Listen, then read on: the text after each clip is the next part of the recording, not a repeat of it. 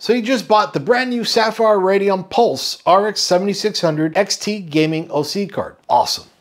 But how do you get in the system like I do? Well, don't worry.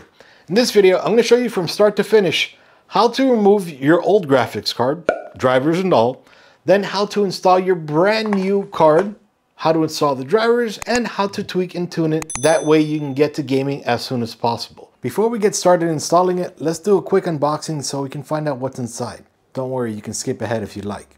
So here we have again the Sapphire Radeon Pulse RX 7600 XT 16 gig. You can see that right up here. The 16 gig overclocked.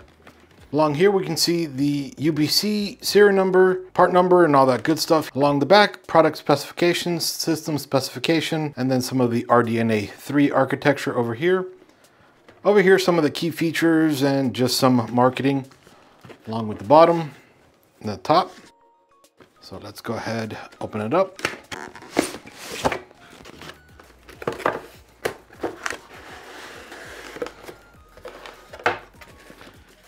Then the usual quick installation guide, but don't worry about that. We're going to go over it in this video here. And I'm going to put this aside just for right now, just to see if there was anything else in the box, but nothing else. No adapters anymore. And I already peeled off all of this over here, and I'll remove these. This has 2 HDMIs and 2 display ports, along with a vent right over here to expel some of that heat from the rear of the card. Looks like a little bit of that over here as well. So you can see that does stick out a little tiny bit. See these 2 ball bearing fans. Let's measure those real quick.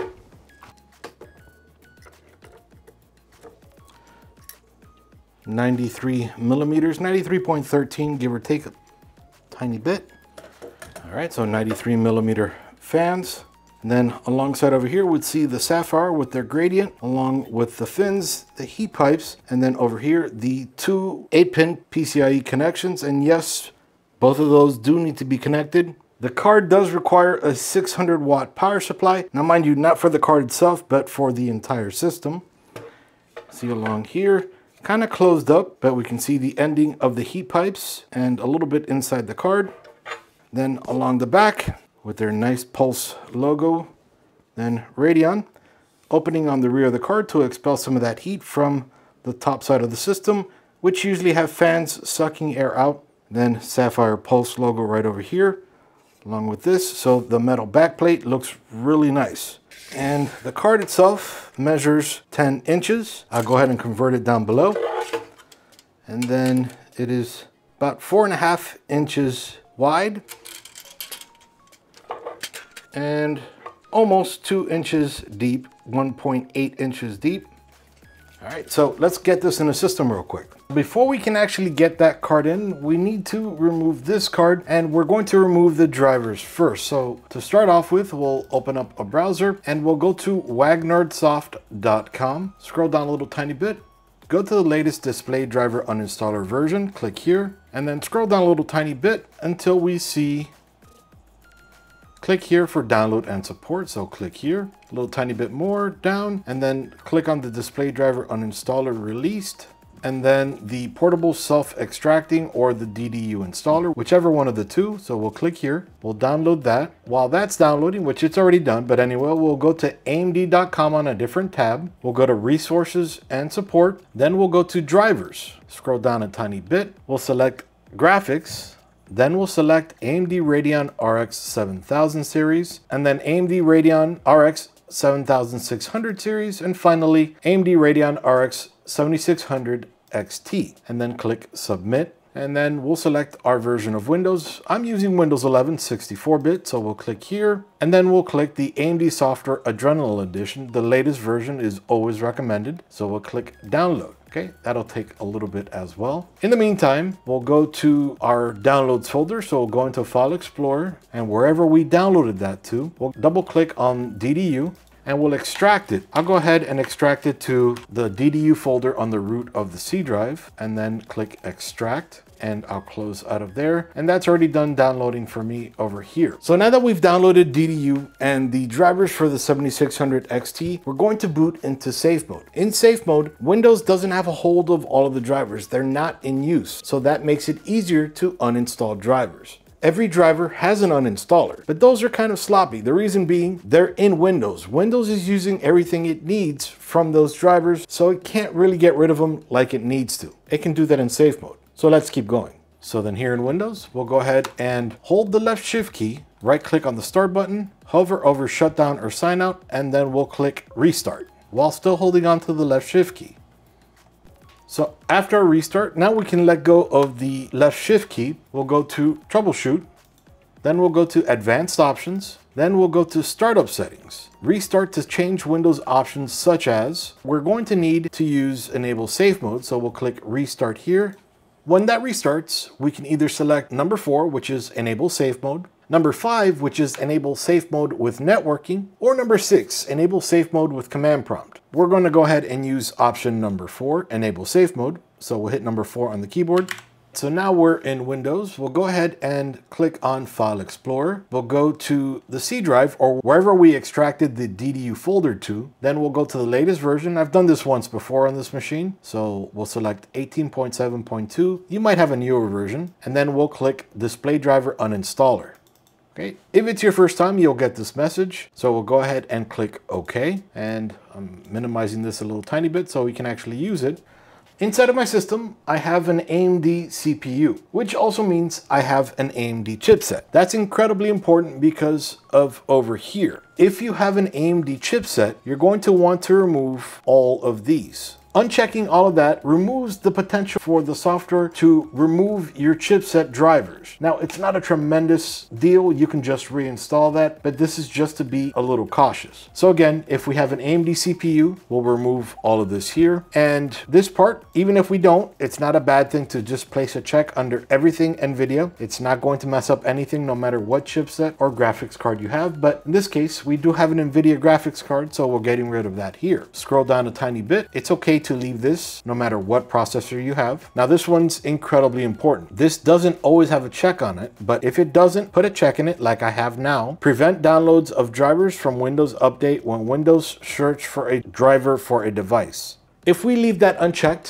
when we run DDU, then boot back into Windows, Windows will do its normal update thing and then see, hey, wait a minute. You don't have graphics drivers. We need them. Let me go ahead and download them and ruin your entire system with old drivers. Old drivers. Take note of that. If it does and it works, cool, but they're old drivers. Doing this, what it does is it stops Windows from looking for drivers. We don't want it to download drivers for us. We want to take care of that so we can have an optimal system. With that check there, we'll go ahead and click close. Then over here, we'll click select device type. We'll select GPU. And then below GPU, we'll have the option for NVIDIA, AMD, or Intel. If your old graphics card that you're removing now is an NVIDIA card, you'll select NVIDIA. If it's AMD, you'll select AMD. And if it's Intel, you'll select Intel. This also includes your on-die CPU graphics, the graphics coming from your CPU if you don't have a graphics card. That's still using drivers, so we'll want to remove those.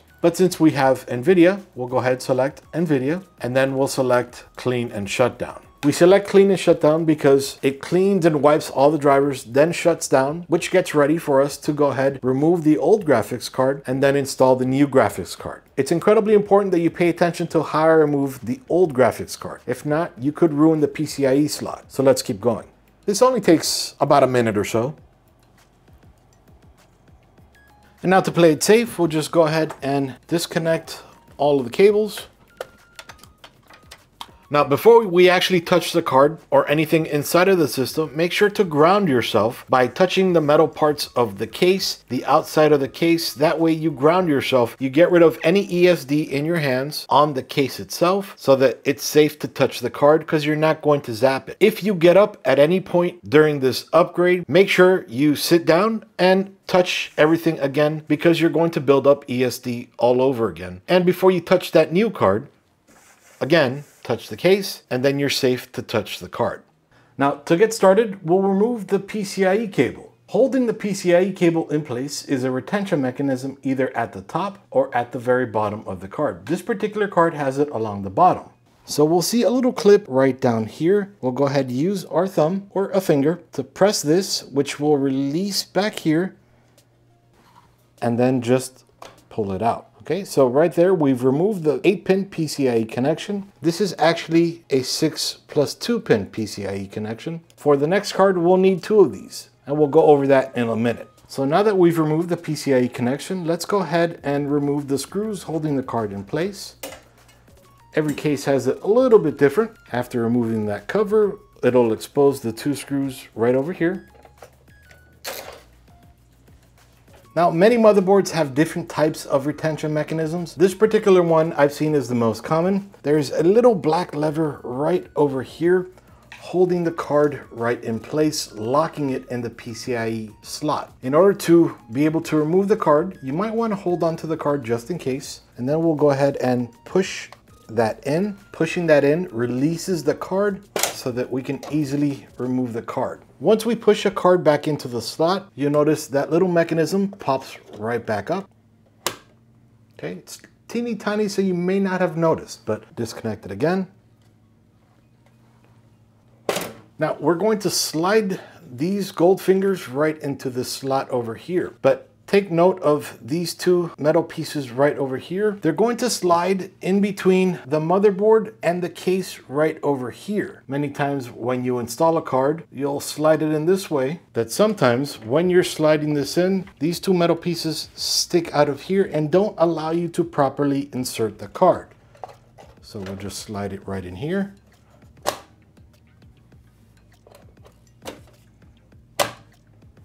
And we've just inserted the graphics card. And now the same way we removed the screws, we'll go ahead and line up these screws over here. May need to raise the card a little tiny bit.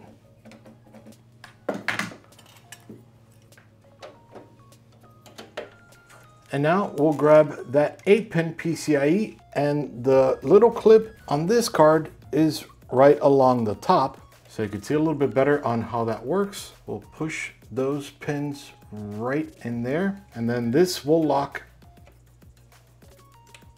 right in place. So you heard a little teeny tiny click. We still need to install the second one. Now this PCIe cable comes from the power supply. This power supply happens to have a second PCIe connection. So we'll go ahead and plug that one in up here as well. Same way. And this also has a 6 plus 2 connection. But you can use a by 8. Just make sure it's a PCIe by 8, not an EPS. EPS is for your CPU. Okay, and then we'll just push that right in place and click it in place. Again, these PCIe cables come from your power supply. And now we'll go ahead and reconnect all of the cables. Depending on your system, you may have previously connected your monitor right over here. It's not going to work there anymore. You have to make sure you plug it into your graphics card. Now let's turn her on real quick.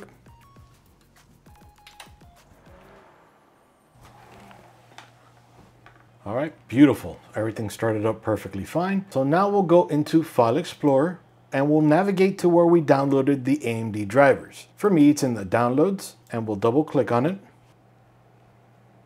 And if you want to change it other than where this says here, you'll select that here. You want to do a full install, minimum, or driver only. I'd like to do a full install, and then click install. And then we'll go ahead and uncheck here and uncheck here, and we'll click finish, and I'll close out of here. So I've been using a capture card to record all of this. Now that everything's good here, I'll go ahead and right click on the background, and I'll select AMD Software Adrenalin Edition, and I'll go ahead and skip this.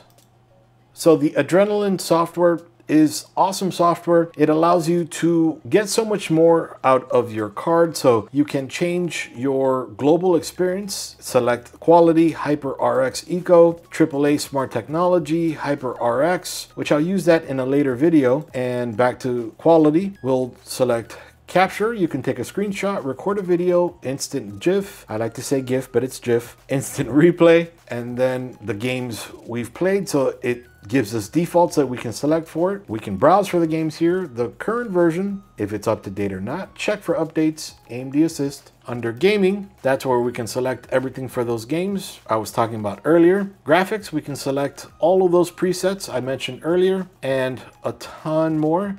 This is definitely good stuff right over here. Under display, AMD FreeSync, not supported because I'm using a capture card. Let me fix that, 1 sec.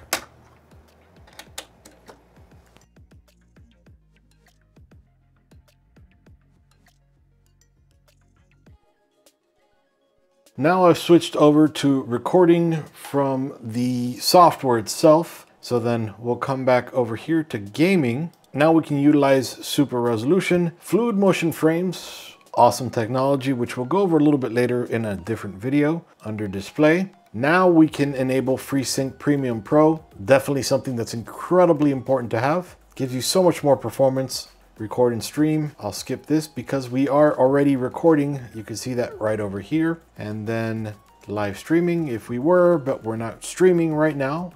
Scene editor, media, settings, performance, overlay over here. Definitely something good to have right over here. And tuning for overclocking and everything right from here. And settings, and then smart technology. This one's a little bit new. We have a host of features. So now that we've got that installed, just one more thing we need to do. We'll minimize this. Now, since we're not using the capture card anymore, we'll right click on the background. We'll click on display settings, and then we'll come down to advanced display. And right over here, choose a refresh rate. Because we were on the capture card and default in Windows, it wants us to be at 59 or 60. You want to be as high as possible, as high as your monitor allows. Right now for me, it's 120 Hertz for this particular monitor. So I'll select that, keep changes. And with all that, we've 100% installed and are ready to game on the Sapphire Radeon Pulse RX 7600 XT Gaming OC graphics card. Not like the previous one. The previous one only had 8 gigs of RAM. This one has 16 and is actually clocked higher, so it gets a little bit better performance than its little brother. So that was just a preview of the gaming performance of the Sapphire Radeon Pulse RX 7600 XT Gaming OC card. Coming up next, the full review and some gameplay performance on the card as well. Now, if you are worried about cooling, make sure to check out this video. I'm gonna teach you from top to bottom how to connect everything so you get the proper airflow. Iggy with ThisBytesForYou up. See you guys.